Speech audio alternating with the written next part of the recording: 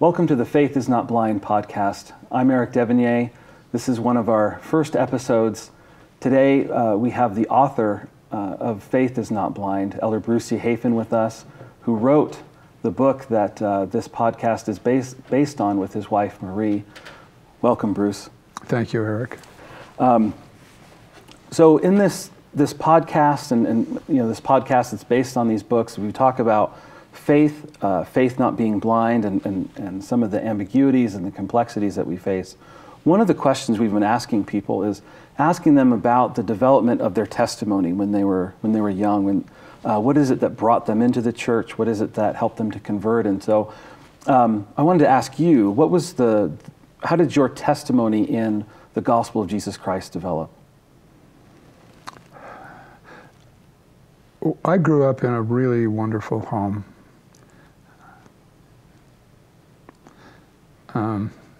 My parents were models in the way they lived of what Marie and I have come to call the simplicity beyond complexity. They had worked through complexities in their own lives. They were honest. They were full of devotion to the Lord, to the church, but they were realists, and I sensed that about them, and I think that helped me because I think I saw, as the prophet Jacob said, things as they really are. I think I saw the ideal and the real as natural, as sort of developmental points along some spectrum of growth. And that was just kind of inborn. I couldn't have put it into words at that stage, but they were wonderful role models. But they gave me many opportunities, kind of typical opportunities in a small Latter-day Saint community. I was active in the church in all the ways that people are who go to church all the time. But despite having gone to seminary and having been active in the church, when I approached going on a mission, there was a moment of apprehension for me because I really couldn't stand up at my missionary farewell and say, I know the gospel is true. I had heard missionaries say that. I'd heard people say it in testimony meeting. All my life I'd heard people say that. And in my private moments, I couldn't understand how they could say they knew it. What do you mean you know the gospel is true? Because for me, this was just kind of me. It's my inner honest thoughts. I believed it was true. It made sense to me. In fact, I can remember at my missionary farewell, because this was kind of a big issue for me, and I was determined to keep my integrity. I wasn't going to say more than I knew. There just happened to be a potted plant on the stand of our chapel during this missionary farewell, and I can even remember pointing at that plant and saying, I think my faith and my testimony are like that plant. I've been reading Alma 32 a lot, and I said someday, I don't know exactly what I said, but the idea was, I believe it's true. I don't know if I would have said that I planted the seed and all that, but that was the idea. I believed it enough to go. I went in good conscience. Yeah. And so, you describe your home, and I thought it was really interesting. You talk about your parents as being examples of that kind of simplicity beyond complexity, and that you said to some extent you couldn't quite put that into words, right? And that sort of plays a role in your missionary farewell, talking about that you believe. So, at what point did you feel like you could say that you gained a testimony of the gospel and that you could put into words what you saw your parents doing? Yeah, well, interesting that you'd use those terms, Eric. I know your love of language. I love language. One phrase that has occurred to me in describing where was I about belief and faith. There are so many words we use to describe our feelings, and I don't think I could have told you this then, but I can say now, looking back, that part of the problem is that our experience is broader than our vocabulary. So I knew what my experience was, but I didn't know quite what to call it, but I was very sensitive. Being honest was a big deal for me. I didn't want to say more than I knew. And in fact, one early experience I had, back in those days, we only spent 5 days in and they called it the mission home. Wow. We learned faster in those days. You must have, right? So, but I didn't learn any German. It was all just kind of about the missionary discussions and getting ready to go.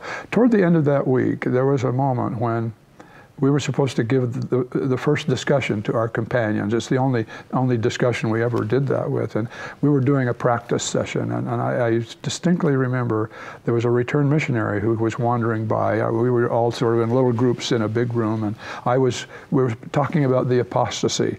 And I was making the point that Christ Church today needs to have 12 apostles the way it did when Christ was on the earth. And this returned missionary behind me, I never knew his name, he said, "Elder, bear your testimony about that. Say you know that Christ Church today needs to have 12 apostles. Just say that." And he didn't know what a nerve he had touched. It wasn't his fault. But I wasn't going to say I knew it. But I also didn't want him to be troubled about me. So I think I said something like, "If you're asking me to bear my testimony, I will gladly do that. I have my own way to say that, and I'll do that with real investigators. This is kind of a practice session." And he said, "Elder, bear your testimony, 12 apostles, okay?" And I don't know. I thought, well, I don't know why he must have been a little uneasy about my response. But I just said, kind of quietly, I was respectful, but I said, "Well, actually, I think Christ True Church has 15 apostles." And he pulled up a chair and sat down next to me and said, "Have we got a little problem here?" And I didn't like how I felt, not because I was mad at him, but I was thinking, maybe I'm not ready for a mission. If a mission is going to be like this, maybe I need to do something else for a while, because I'm not there. And then we were interrupted. I don't know what happened. But in the hours and days that followed that, I started thinking, well, what is with me? If my experience is broader than my vocabulary, but if that bothered me enough to say that to him, what was going on? So my memory went back to I think almost every night in the 2 or 3 weeks before I left on my mission, I would use my key to the St. George Tabernacle, that wonderful old pioneer building. I'd go in at about, bedtime, 11 o'clock or so, and I had a key to the tabernacle because I was an assistant stake organist. They had a beautiful pipe organ in the tabernacle. I'd go in, unlock the organ. The only light in the building would be the little light on the console of the organ, and I'd sit there and play the hymns of Zion and sing them. Just me and the organ. What was I doing? I would think about that. I think about it now and say, what was that about? If you didn't have a testimony, what did you have? And I don't know what I had, except that was me, and I was singing my heart out, and I wanted to go, and I don't know, I didn't know what you called it, but I went. And then on my way, I guess the short answer is, during the course of my mission, I had a series of experiences, just little ones here and there, that one by one added up to the shift from belief to knowledge, not in a complete sense. You don't go from, in my experience, you don't go from one category to another. During that time, and really ever since, Alma 32 was kind of my handbook. I am so thankful for that chapter in the Book of Mormon, because it was like Alma was tutoring me. He had reassured me about my insecurities, because he said, you cannot know that my words are, you cannot know of a surety that my words are true at first. And I thought, oh, I'm so glad to hear you say that, Alma. Oh, tell me more. And then he said, if you can do no more than desire to believe, then you know what it says. And I sort of walked through all of that. And part of what I love about the analogy that is so instructive is that it's a process of growth, that you take a step at a time. Well, you know the seed is good, but there's still a lot you don't know. So you can have unbelief and belief at the same time. So I love the New Testament story about the man who says to the Savior, when the Savior says he can heal his son if he believes, and the man says, I believe, help thou my unbelief. I'm so thankful that's there, because there would be those who would say, hey, look, either you believe or you don't. But my experience is that in the process of growing from belief to knowledge, it's organic. You grow, and there's one little example in the book, in Faith is Not Blind, that was, to just take one for instance, that was very vivid and really significant for me in this sense. It's the story about the Knaup family. I won't tell the whole story here, but it's this wonderful American couple we met in Germany, and they were about to join the church, and then they got a letter from home that really upset them. This was early 60s, and Paul Knaup's family told him, don't get close to that church. They don't give their priesthood to African men, and they were ready to give it all up, but they were just kind of tortured by it because they believed it was true. And they turned to me and they said, this is the last time we're going to talk to you, but we've just found this out and we don't like it. What have you got to say? Right. I really had nothing to say, except I was just sick at heart to see such good people be in that place. And I think the Scripture says, and it's the 100th section of the Doctrine and Covenants, that the Lord's missionaries, if they will treasure up the words of life continually, in the very moment it will be given to them what to say. And I was sitting there with my mind blank. And suddenly I remembered something I'd read in my personal scripture study several months earlier. I'd never heard anybody talk about this. And I said, why don't we read Acts chapter 10? It's the story of Cornelius, where the Lord directs Peter by sending Cornelius, the Gentile, to him, that the time has come that the gospel will be given to the Gentiles. And it's this incredible revelation that changes the whole history of the Christian world, in fact, the entire world. Yeah. That was just given to me. I had read about it, but that was unmistakable. That was not, it was so concrete that it was one little piece in the process, so that I won't multiply the examples. All I can say is that in the years that followed, even in the years of my mission especially, but here a little and there a little, I have come to understand what Alma knows. So now I'm at the stage of the end of the comparison to the seed. The seed becomes a tree, and the tree bears fruit. And now I know what the fruit is. And in fact, it's only within the last few years that I finally read Alma 33 and know that the whole parable is not just about faith in general, it's about faith in Jesus Christ. Yeah. So it only took me 40 years to figure that out. Well, and it's interesting because you talk about that process and the pieces and the parts of your testimony, and then I think sometimes it's easy to think that we have this testimony and it's this static thing that we then have. That belief starts to crowd out unbelief. But years later, after your mission, you gave a devotional called "Dealing with Uncertainty." In 1979, I believe the first one was here at BYU Idaho, at Ricks College. And it's a talk that I love, one of my all-time favorites. And so why did you write that particular devotional? Why did you feel like you needed to address the topic of uncertainty? I wish I had the answer to that question, Eric. I felt a lot of responsibility for these wonderful students at Ricks College.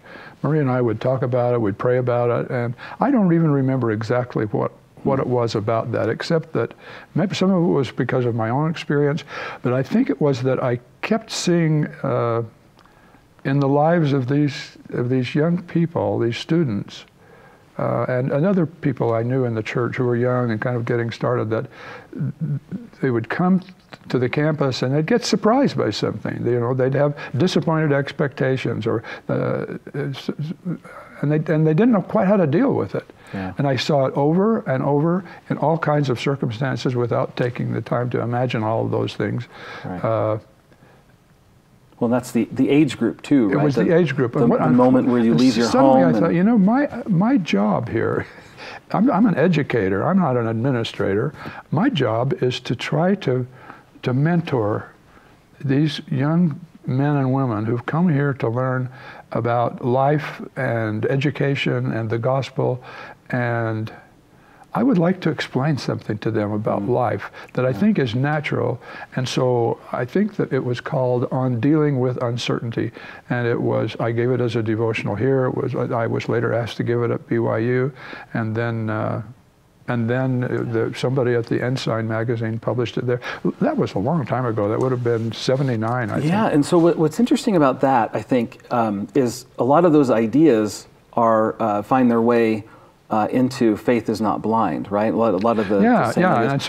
And so one of the questions, and that's, that first devotional at Rick's is 1979. Faith is Not Blind comes out 2018. And so what was it? How did the responses to those devotionals end up leading to Faith is Not Blind? Another way to ask that question, you're too polite to put it this way, but I once heard one man say of another man, he's still talking about that? He hasn't learned anything in 40 years. What happened? We didn't really keep thinking about it in any active way, except that we believed in the principles, their basic gospel principles. Within, I don't know when this would have started, maybe within the last 20 years, let me put it that way. I would get approached, or Marie would, somebody would write a note, or somebody would come up to us wherever we might be, at BYU or here or at a state conference or someplace, and they would say, somebody gave me this old talk you gave. They're in, it's there, you can find it in lds.org. And what they would say is, this helped me deal with some issues in my own life. And I've given enough talks over enough years that it began to be striking to me that why is it that of all the things that might have caught anybody's interest or that would have been of any help to them, why are they talking about that? And as we would talk about that, we began to see it's the internet culture. People are being introduced to questions about the church. And we had never anticipated that what we were talking about would apply to this kind of an environment. And so we began thinking, kind of poking around, trying to understand it, and just followed our feelings and the thoughts, and it just seemed to us that those ideas made sense back then. What have we learned about them in 4 decades, and how does that apply to today's world? And that's really, what we say in the book is not exactly what's in the talk, but the principles are much the same. Right. And I don't apologize for that. It's sort of like faith, repentance, and baptism. I don't mean to equate them, but the idea that we learn from experience, I guess I will say it's very basic doctrine. One of the examples that's occurred to us about the phrase in the book, moving from simplicity to complexity to the simplicity beyond complexity, that's as old as Adam and Eve. They're in the Garden of Eden. Right. It's simplicity. Then they taste the fruit, and the complexity hits with a vengeance, and it lasts a long time, and it's got many variations on the theme. And then the angel comes to teach Adam and Eve about the redemption of Christ and why they're offering sacrifice. Well, that's a great point, because the angel doesn't tell them, oh, here's the way back into the garden. Yeah, no. This is the way you keep going. Right. So now you see that the complexity was purposeful. Mortality is purposeful. And so I guess the reason I say that, partly I love the illustration, but what it says to me is that what we were kind of fumbling around trying to say to help our students in the olden days was simply an expression of the most basic story in the scriptures, the story of Adam and Eve, and why we come to the earth as they did. So that's really all it is. Well, it's so important to think of life not just as purposeful, but developmental. Yes. And that changes how we see what goes on in our lives, right? Yeah, thanks for using that word, because if I can add, you wouldn't ask me this question, but I want to anchor it to one other idea, and that is that Marie and I are fond of saying, because it's sort of emerged over time with us,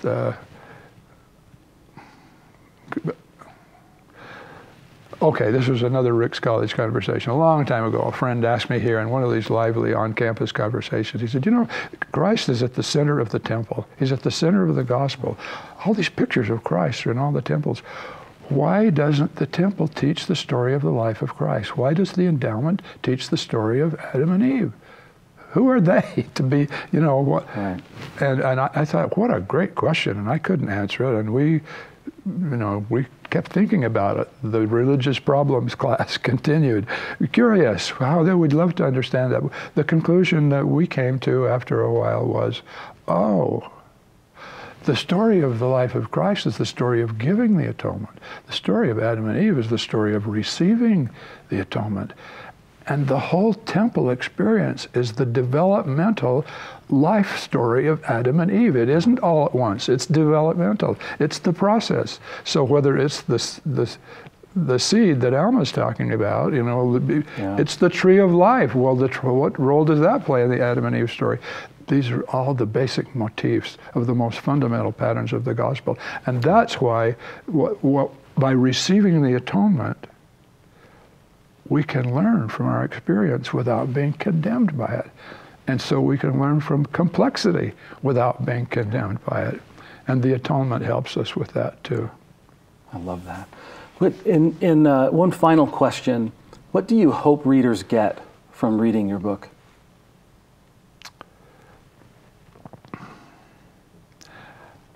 I think we try to say in the book what's really in our hearts.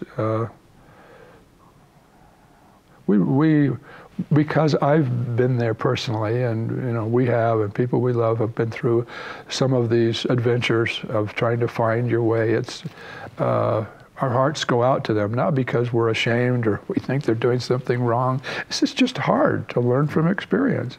And I guess what we want to say is, we've been there. We know this is hard, and we're cheering for you. We want to kind of throw you a lifeline, send you a message to hang in there. Don't quit because it gets hard. It's like, well, here's an example. It isn't in the book, so I'll mention it here because we shared it with the students here at BYU Idaho yesterday. We only discovered this in the New Testament account of the resurrection recently, and it's wonderful.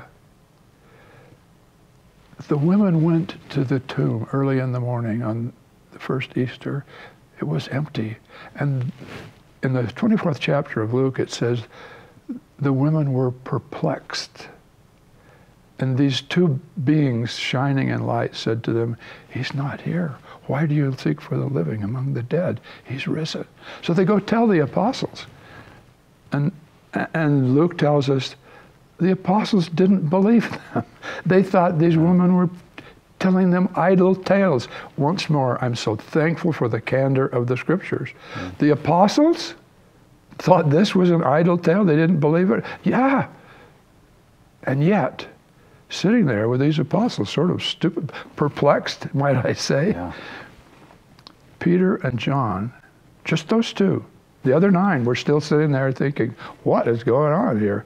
Peter and John didn't know what was going on, but they felt to get up and do something. So they ran to the tomb. But the picture we showed the students is the Eugene Bernon painting of Peter and John on resurrection morning. And they're running, and in their faces, it's as if their faces are saying, I believe, help thou my unbelief. Nobody had been resurrected before. What we're saying to readers of this book is, get up and run. And don't drop out and say, I don't get these idle tales. Peter and John didn't understand this, but they gave him the benefit of the doubt. Things they didn't understand. And so they ran to him. And we live in a society that's saying, hey, if you don't get it, give up, especially if it's some institution. You can't trust institutions. You can't trust these, old people who are, anybody over 30 does. No, get up and run and come unto Christ that way. It may be really hard.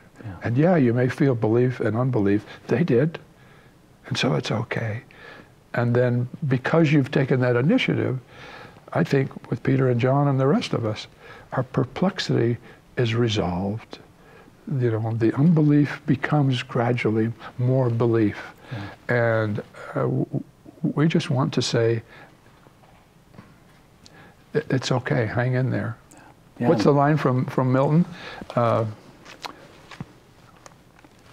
He's talking about he hasn't got much use for a cloistered virtue. A cloistered virtue is... and then he goes on in a line that's less well known.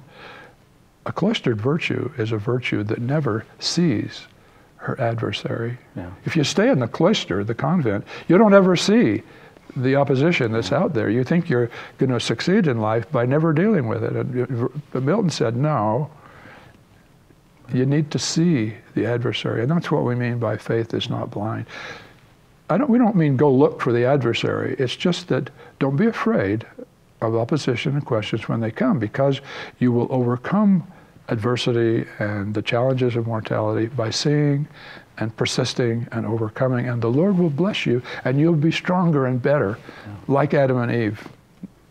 Well, it's a way of seeing perplexity not as an obstacle, but as the vehicle to drawing closer to God. Exactly. And that's what's, I mean, it's easy to feel that way, and I think probably Adam and Eve felt that way a little bit at the beginning. Certainly Peter and John running to the tomb, that kind of, you know, what am I running to? That this could be an obstacle to find out that what I was hoping for isn't true, or that what I'm going through is more challenging than I can handle. But it's those moments where we're stretched that could also be the moments that end up drawing us even closer than we were before. Well, thank you so much. Thank you for writing this book. And thank you for your message that you're getting out to everyone. Appreciate it. Thank you, Eric.